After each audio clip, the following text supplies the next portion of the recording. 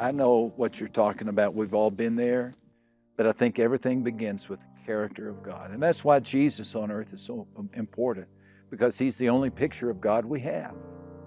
You know, we can all speculate and think if there is a God, he would do this. Now we know. Yeah. Now the Word became flesh. And so now we know how God acts and we know his heart. And I think a lot of times we do go through seasons like that, that we're not hearing. It seems like everything's going wrong. I think everybody's gone through No stuff doubt. like that. What have you done through times like that when it's just like the heavens are brass and that God's nowhere to be found? Yeah. Everything begins and ends, at least from my perspective, with the character of God. If God is small and if he's hard-hearted, then I don't have any hope. Yeah. But if God is immense, if he always has been, if he has never not been, if before all of this was, he already had always been, we don't have a concept for it. But if I can open myself up to that, and then character number two, if I can believe he's merciful, that he's kind, that he knows what's right, he knows what's right. That doesn't make pain easy, but it can make pain bearable.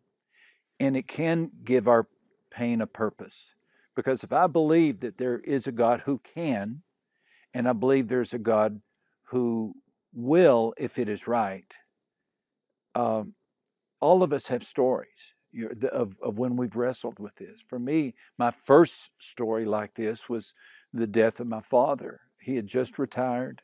He had dreams of touring the country in an RV. He was an oil field mechanic, just the happiest guy you'd ever want to know. Real robust, healthy guy. And then he was diagnosed with ALS. I was in Brazil at the time. I was a missionary. I'd never heard of ALS, Lou Gehrig's disease. And as you know, it's a crippling degeneration of the muscles and nerve endings. And by the time I went to Brazil, and first time I came back to visit him after 6 months, he was a shell of a man. And I can remember, I grew up in West Texas, and I can remember going out in the oil field in the middle of the night and standing by a tank battery and just yelling at God, just yelling at him. And I guess part of me was thinking, look, Lord, I gave up my, here, I'm a missionary. Right. You know, I'm a missionary, right? You got to heal my father. You got to heal my father. And God did not heal my father. He did not heal my father on this planet. See, I think that's it right there. He healed him in his presence.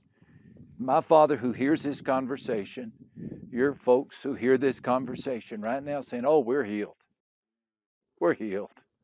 Oh my goodness, don't think for a second that God didn't answer every prayer. Yeah. So I know what you're talking about. We've all been there, but I think everything begins with the character of God. And that's why Jesus on earth is so important, because he's the only picture of God we have. You know, we can all speculate and think if there is a God, he would do this. Now we know. Yeah. Now the Word became flesh. And so now we know how God acts and we know his heart. So to finish that story, with my dad, I was still mad at God at the funeral. And a gentleman came up to me at my father's funeral. And I didn't know the child, didn't know him. But I later learned that he would make weekly visits to my dad. They had been co-workers. And the gentleman told me that day in the church, he said, watching your father suffer with dignity led me to Christ. Oh my goodness. My goodness. Now, you would have loved my dad. You would have loved him, but he never preached a sermon. Well, he did once and he hated it. He was a happy guy, but he wasn't outgoing in the sense of discussing matters of faith, but he'd do anything for you. But something about watching my father suffer with dignity was a sermon enough to lead that man. My goodness. Now, this is out of my pay grade. I don't know why God did not heal my dad. Of course, as my father is saying, Max, he healed me, but I don't know why he didn't heal him here on earth. Like Lazarus. Like Lazarus. I do know that the Heavenly Father wants to win souls. I know he wants to populate heaven. Wow. I know his goal is not my comfort, but it's to populate an eternal kingdom, because he's going to reign forever on a renewed earth, restored earth with us, and we're going to be there with him, and he wants as many people as possible to be there. Could it be that he said, Jack Lucado, I need 2 years of suffering from you to win that man's soul, because I've been trying everything else? I don't know. Please, I'm being very careful here, because I don't know.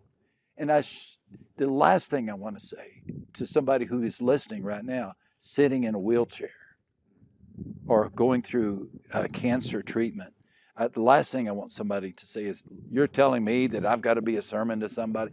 I don't know.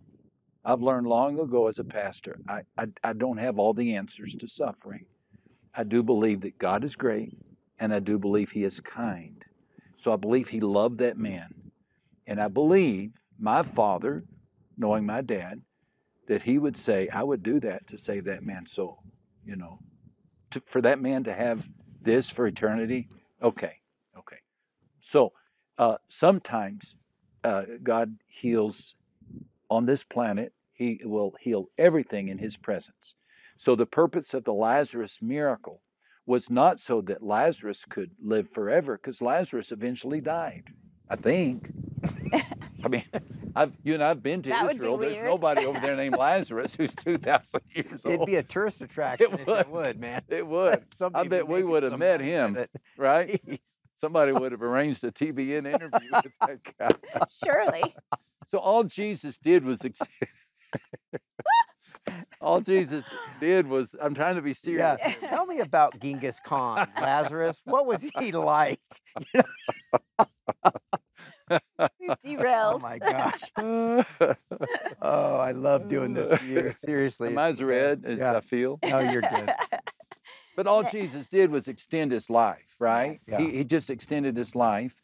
The ultimate answer to all our prayers is going to come in heaven. Now, I'm not going to say, I think Jesus can do anything he wants to. Anything he wants to. There is nothing. He can vacate a cemetery today. I believe that. Praise to his name. He is that mighty, and he is that strong. I believe his priority is winning souls. I believe that's the healing of the body is wonderful. The healing of the soul is everything. Yeah. You know, Exactly. and so that's it. And we'll all have our bodies healed. Yeah. We will, when we're raptured into his presence, or when he comes to this earth. Our souls will be reunited with perfect bodies. All of those questions are going to be answered.